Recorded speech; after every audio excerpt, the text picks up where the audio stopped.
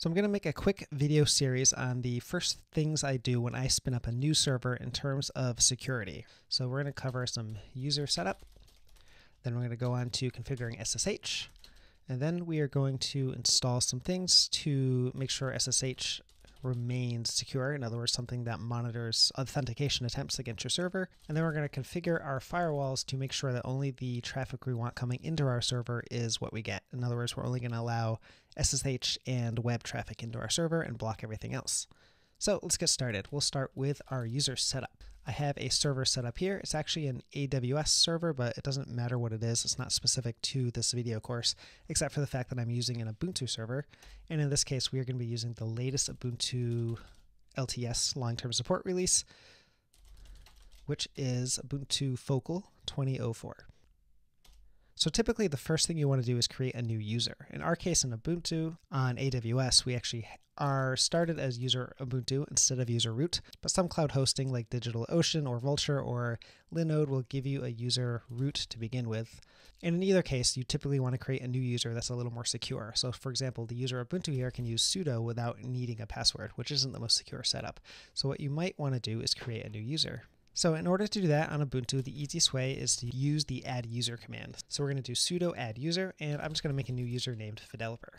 And here it's going to create some stuff for me automatically because the add user command does a little bit of magic, which is a little bit easier than the user add command, which is one that's more available across different platforms of Linux, but is a little more complicated. This does a lot of the work for you, like adding a new group, creating the user, of course, creating the user's home directory, and assuming it's a login user, so it adds a shell that you can log into, in this case bash. So we'll make a new password for this. You should have something long and annoying. I'm just going to make a quick and easy password for myself here just for the sake of this video. You can see password updated successfully, and it's the passwd command, which is actually the command you type in if you ever want to change your password in Linux. I'm going to not fill in any of this information, which is very typical to skip. Is this information correct? Yes. And then I have this user, and I can tell I have a user because I'll cat out the contents of the etc password file, and in here we'll see at the bottom there's a new user who has a UID, a user ID of 1001, and a group ID of 1001. I have a home directory of home Fideloper and the default bash, which means I can log into this user, right? It doesn't have a no login shell. This has a default shell of bash, which is what we're going to use right now. It's what we're actually using as I speak in here, right? If I echo the environment variable shell, it's going to say I'm using bash, which is the same thing that user Ubuntu has. So I have this user Fideloper that is created on the server now, and we can do some stuff for this. So I'm going to sudo su to change over to that user Fideloper, go to my home directory, and we see that I have some basic stuff in here. And what we want to do is make it so I can log in as user Fideloper on the server. So we need to do a few things. First, I'm going to make a directory called SSH in the server for this user. So I now have a .sh directory for user Fideloper, right? I'm in the current working directory of home Fideloper. In this directory, the .sh directory, I want to create a new file called authorized keys. And this is going to be the keys that are authorized to log in as user Fideloper using SSH keys.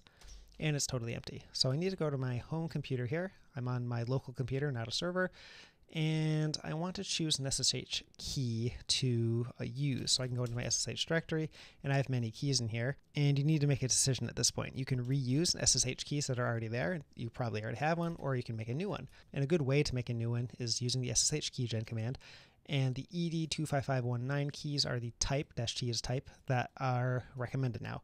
I'm getting this command from a blog post named "You should upgrade your SSH keys." So if you just Google upgrade your SSH keys, you'll find something like this. This is the one that's kind of the original blog post that I know of, and it gives you the command in the too long didn't read section, and it goes into explanation of why this is a good type of SSH key to make. So we'll make that, and then you can add the -f flag to say what file you want to output, and I just call it id_ed, because ed is the beginning of the type of SSH key over there, but you can name it anything. And if you do that, you just need to get the public key and add that to the authorized keys file of the other server. So I have quite a few things in here, so let's just search for IDRSA. And I have an IDRSA key, which is kind of your standard one that probably comes with your computer and is one that people often use for accessing other servers. instead of making a new key for every service. Although some people go ahead and make new keys for every service as well. Totally up to you.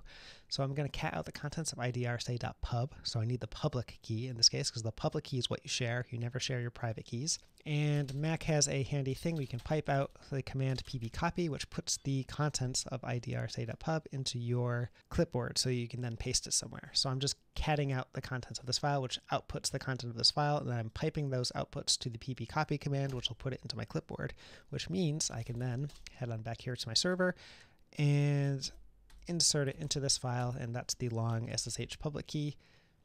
And that is now the contents of the SSH authorized keys file on the server, which means I should be able to log into this server as user Fideloper now using that key.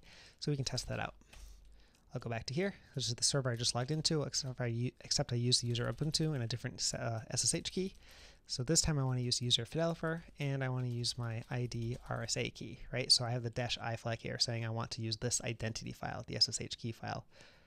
And I'm in as user Fideloper. Perfect.